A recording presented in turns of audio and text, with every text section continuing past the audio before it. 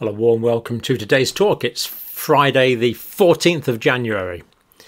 Now, cases in the UK, Omicron of course, it looks like it's peaked and is on the way down. And of course the United States is 2 or 3 weeks behind the United Kingdom. Does this mean that we're looking at the very end stage of the pandemic? I think it could well mean just that. But let's look at some detail first of all. Now, just before we start, I wanted to talk about China. Now, China has got a no COVID or a zero COVID or a zero tolerance of COVID policy. And as a result of this, when there's a very small outbreak of COVID in a city, it shuts the whole city down in a draconian way. And people are, from what we hear, suffering from this. And this is really quite bizarre because the Olympics is going there. The Winter Olympics is going, was it early February, I think it is. And it's guaranteed that it's going to flood into the country then. So the idea that you can have a zero COVID policy in the presence of Omicron, to me, just seems ludicrous. So why are the Chinese pursuing this course so relentlessly and draconianly? I really don't know. It's very strange, but that's their policy at the moment in China. They have this sort of zero COVID policy. Anyway, I want to look at some pretty interesting information from the Office for National Statistics in the UK and, of course, from Tim Spector's COVID symptom tracker app. But before we do that, let's just look at Canada. Pretty interesting. Now, China's taking one tack, zero COVID tolerance. Canada seems to be taking completely the opposite tack. Quebec stops PCR testing for the general public.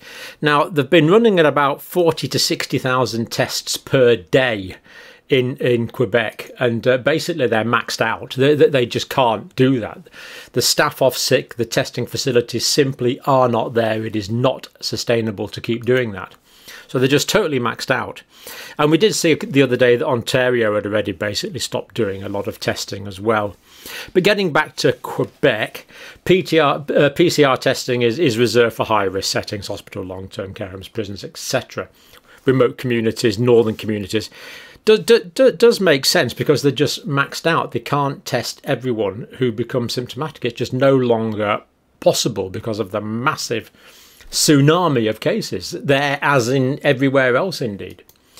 So this is a pragmatic decision and it does make sense. Dr. Maria Franch Raynault, we are absolutely overwhelmed by the Omicron wave. Completely. It's just an avalanche of it. Advice is to use rapid tests if available, and very often these aren't available, and to isolate if symptomatic. So this is basically it.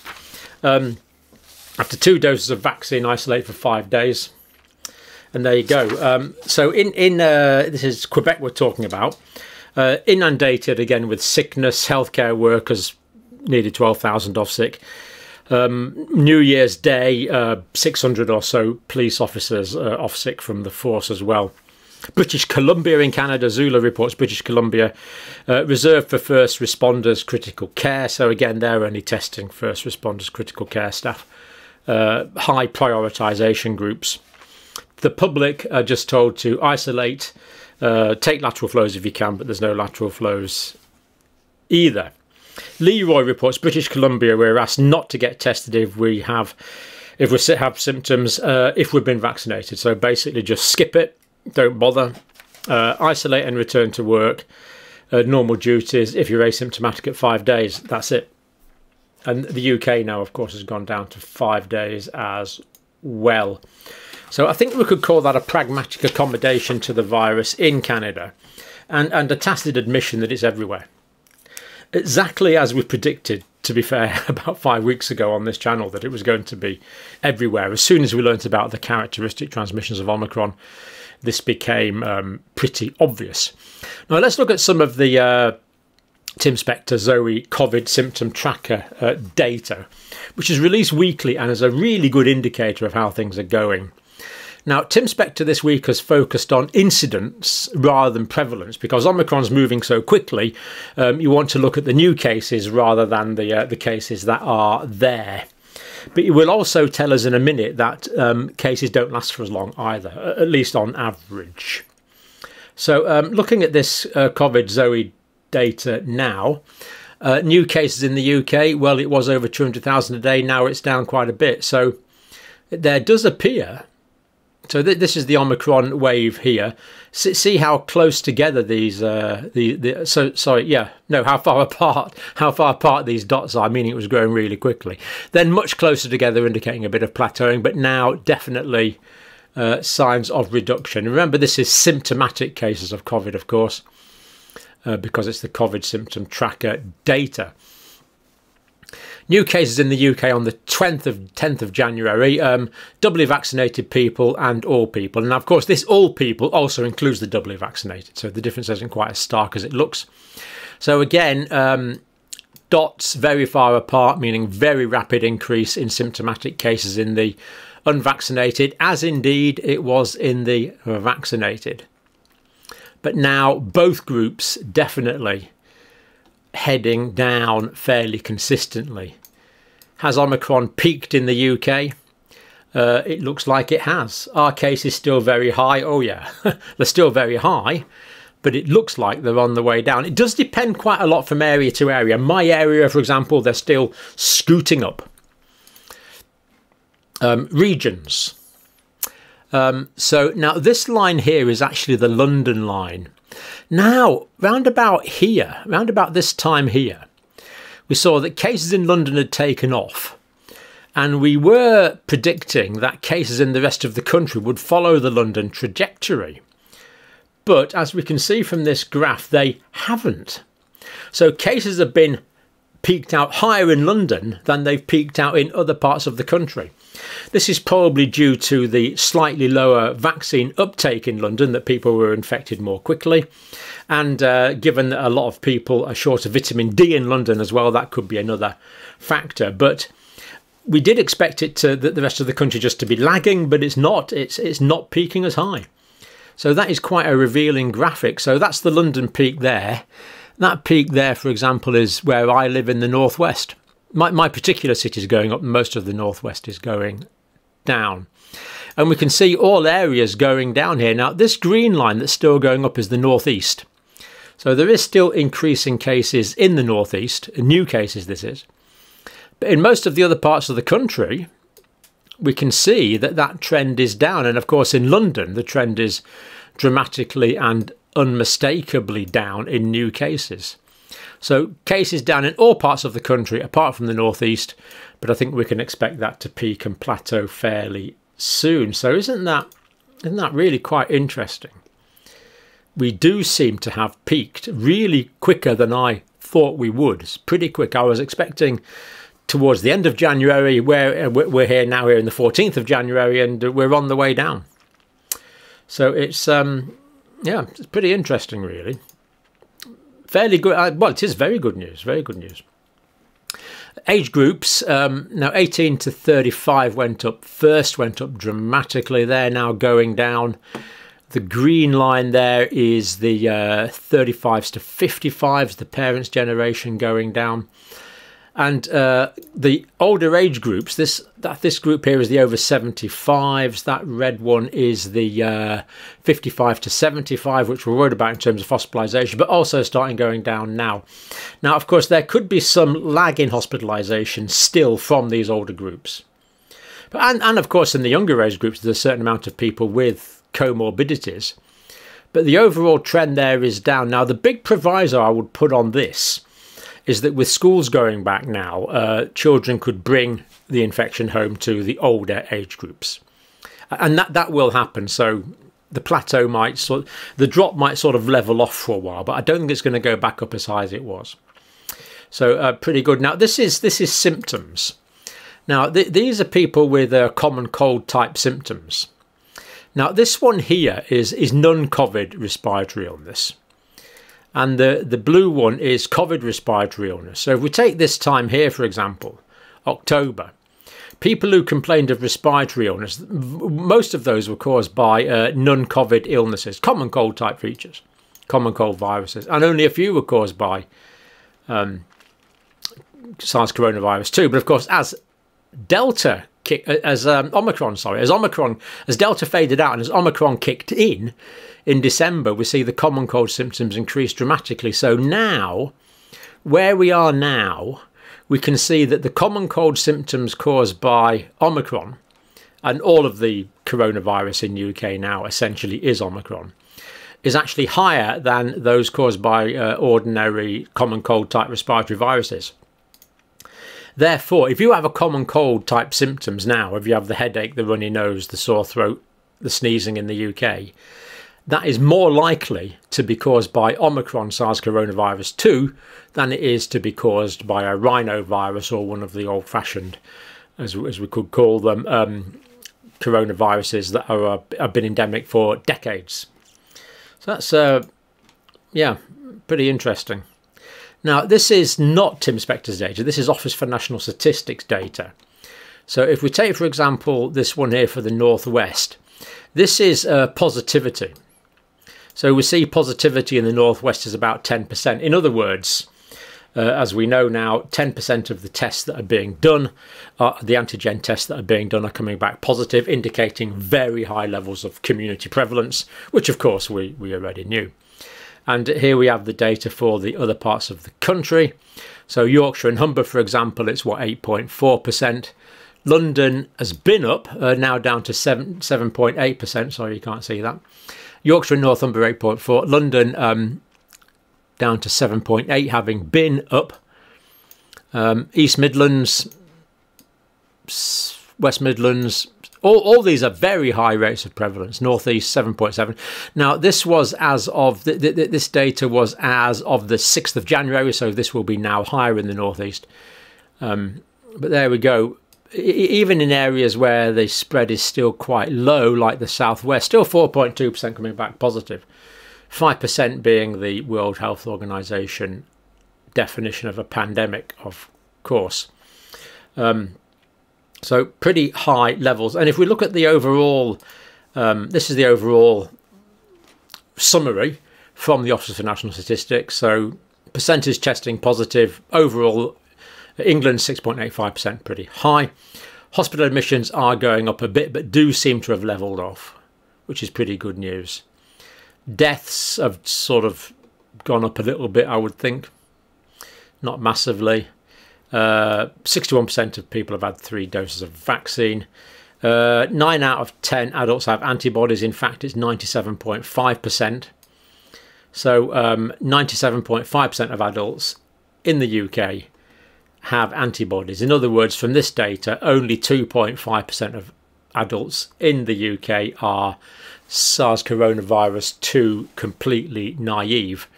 And the real number that have been exposed to either the vaccine antigen or the virus antigen will actually be 98% or higher. And that index of social distancing is around about the same. So quite interesting data. Now let's move on to the United States. Daily cases are still going up in nearly all of the states. But they've actually been falling in Cleveland, New York, Washington, D.C. And they may well have peaked in Chicago, New York, Puerto Rico, sorry, if you live there, and areas of Colorado. Most areas of the states, of course, this is not true. This is just some areas. Most areas of the states, it is going up still and will continue to for another week or two. The reason some of these areas are going down more quickly, it's rather analogous to the London situation in the UK. The infection was there first, and it's essentially burned through the population, leaving immunity in its wake. We certainly believe, and we expect that immunity to be pretty good quality immunity.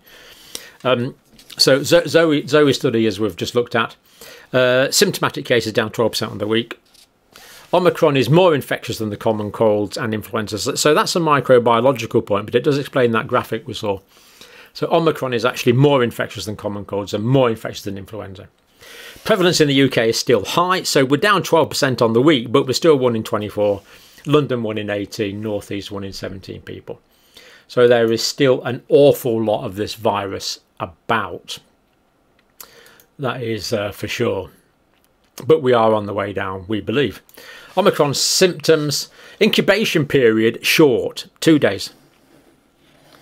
So Tim Spector's data is showing that the incubation period for Omicron is much shorter than for all previous variants.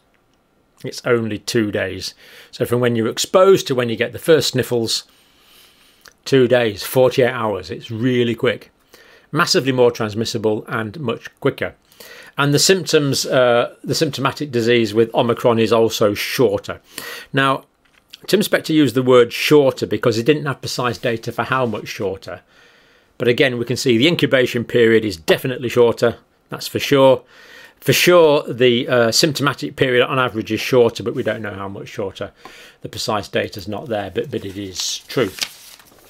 So that's why Tim Spector's saying most people will probably get away with just isolating for 5 days. Some people will still be infectious after that, but not that many, a smaller percentage. COVID-19, probably less than Delta, long COVID. Now, yeah, this is a good question. Tim Spector doesn't know this yet because it's going to take time, but his assumption is, given the data is looked at, is that there's going to be less cases of long COVID after Omicron than the significant amount of long COVID we're still living with after Delta. That makes sense because there's not as much systemic inflammatory reaction going on. The infection is more confined to the upper airways rather than to the lower airways. So less whole body inflammation. It would make sense to me that there's going to be less long COVID. We won't know, of course, until we've had a long time to find out, but we do believe it's looking that way. Current symptoms. Now, this is worth taking note of. Current symptoms, 73% of people who get COVID get a runny nose. 68% get a headache. 64% get fatigue. Sometimes it's bad fatigue, sometimes it's mild fatigue, or anywhere in between. Sneezing, 60%. Sore throat, 60%. The first on the government list, 44%. For a persistent cough. Why the government have not updated this is just unbelievable. If you're on public transport or something, it'll say the symptoms of COVID-19 are what does it say, persistent cough, loss of the sense of smell and fever, I think it's saying, but that's simply not what we're seeing. I mean, why don't they sort this out? It really is strange.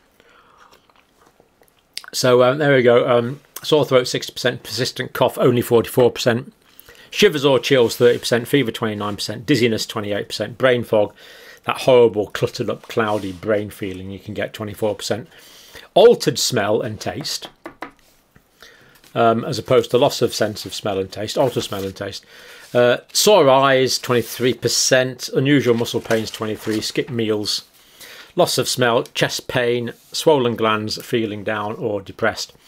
So they're the symptoms that people are getting now, according to the symptom tracker data. And this is based on pretty large numbers, of course. And you're still free to join the COVID symptom tracker study, which I would encourage you to do. Just download it on your phone. Now, Tim Spector says, Zoe data suggests the Omicron wave has peaked and that cases are starting to come down in almost all regions of the UK. So I believe it has peaked. Good news, good news. Hospitalisations, deaths and early data on the severity of Omicron is also looking positive, as we've reported from various studies. Now, this is the UK, of course. We are more concerned about the United States for complicated reasons that we looked at yesterday. So if you want to know about that, watch. It's all on yesterday's video. It's largely to do with comorbidities in the States. The other reassuring sign is that cases in the elderly are plateauing at a low level, sparing the more vulnerable group from the worst of the Omicron wave. And as we saw, the incidence in the more at-risk older age groups is going down. Tim says this is because they've been more careful. I'm not sure about that, actually, Tim. I think that's probably more because they've got high levels of immunity. Because I think Omicron just spreads everywhere. It's I'm not telling people not to be careful, of course not, but it's just going everywhere. That's why I changed my poster, because remember we said Omicron previously. It said stop COVID-19, and we can't stop it. Omicron can't be stopped. The Indian doctors yesterday or the day before, the Indian physicians said that Omicron is the most infectious respiratory virus in the world. Now, I have asked them if they mean it's even more infectious than chickenpox, than measles rather, measles. But they haven't got back to me yet. I can't imagine why not. It's not as if they're working 20 hours a day or anything like that, because they're inundated with positive cases in India. So I shouldn't joke about it. It's a serious matter. They'll get back to me soon. It seems to be about as infectious as measles. If it's more infectious than measles, that would be simply amazing. The good thing about it, that the Indian doctors are seeing a lot of symptomatic patients in India, but most of them aren't very sick, which is good. So a lot of their work is actually reassurance at the moment, because the patients aren't getting as sick as they did with Delta, which of course we are delighted about. Tim Spector again. However, we can't rule out, we mentioned that, didn't we, an uptick in children, which could then have a knock-on effect. As kids are back at school now, so that's possible. In terms of guidance, working from home remains an easy thing many of us can do to slow the spread. Wearing high-quality masks is essential. So again, because Omicron is so infectious, the lower-quality masks probably just aren't doing the job anymore. COVID symptoms are now, for the first time this winter, more common than the common cold and flu, and are indistinguishable. Indistinguishable. You can't tell the difference. There you go. So most is now presenting as these cold symptoms. I don't expect these rates to go down to zero, as Omicron is so infectious that it will probably continue to circulate at manageable levels in the population until late spring, is Tim Spector's estimate. Okay, that was from the Office for National Statistics. Just a quick note from Elias here. Got alpha in April, was ill for 2 weeks back in April. Just got Omicron last week. Was very mild for me this time around. First 24 hours felt like a cold. Had the chills overnight with a slight cough. 72 hours later, all is pretty much normal now. So excellent. This is fairly typical.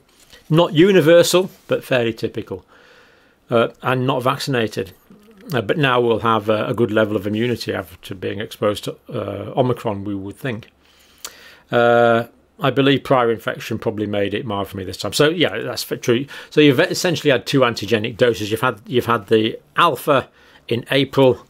You've had the Omicron in January. And yes, the reason that you got mild Omicron was probably because you did have the alpha in April. You would still have good levels of T-cell immunity after that time. Now, we've got a lot of other personal experiences to look at, but I want to go to Jordan, who's giving us a special report from Utah. So over to you, Jordan, and thank you very much. Hi, Dr. Campbell and everyone. My name's Jordan. I'm in Utah in the United States. I have cerebral palsy, so if I'm hard to understand, that's why. Our governor just did a press conference about just ended 5 minutes ago about the state of COVID in Utah, and I thought I would share it with you. They've suspended Test to Stay, which was a program they were using to stop the spread in schools because the amount of positivity they were having was so high that was basically showing no effect in reducing the spread. So they've suspended that, and they're allowing schools with high cases to do a 4-day virtual week. They've also said please stop testing if you have symptoms. Assume you have COVID, and unless you're high risk or work with the high risk, just assume you have COVID and isolate for 5 days, and then wear a mask in public for the next 5 days.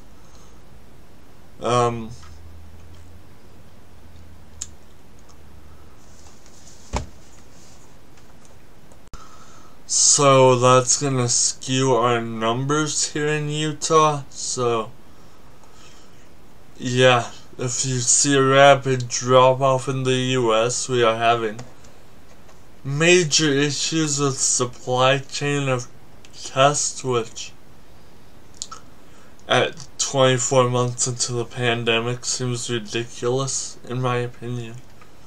But that's where we're at in Utah. Yeah, so no more COVID testing if you're symptomatic unless you're high risk or you work with the high risk. They also requested that events be delayed because the Department of Health in Utah does not have the capacity to do mass testing at the moment. So yeah, the good thing is they are acknowledging in Utah that Omicron is significantly less severe, and they're saying to wear an N95 or KN95 because cloth masks, in the opinion of the state of Utah, do nothing. So, sorry this is scatterbrained and not organized nicely, but I thought I'd record it and send it to you while I had a minute right after the press conference. Thanks, and thank you for all your non-biased coverage of the pandemic. It's really great for science-oriented people like this engineering student. Hi, Dr. Campbell and everyone. Thank you very much for that, Jordan. Let me just turn that off. Am I back on? I'm back on and Jordan is off. Yes. Okay, thanks for that, Jordan. Very enlightening. And this is the problem that we've rather similar to the problem in Canada. So assume symptoms are COVID, and if it's the same as the COVID symptom tracker data, there's over a 50% chance that it is 5 days isolation followed by 5 days mask wearing. And as you rightly say, the sort of simple cloth masks basically aren't going to cut it with Omicron because it is so transmissible. But it's gone around everywhere, so yeah, it's what we expected. We expected to go around everywhere, and it has. But it's because it's gone around so quickly. It's also peaked quickly and it's going down quickly. So the whole thing is like compressed, isn't it? So the signs and symptoms for the individual is compressed. Short incubation period, normally a short time actually suffering from the disease. But the whole waves have been compressed, even though they've been the highest that we've seen so far. But I believe if we did a graph of the development of immunity in the population, it would also be doing that. Question is, how long is it going to stay up for? Hopefully quite some time. Okay, that is us. We are looking, I believe, at the end stage of the pandemic now, and thank you for watching.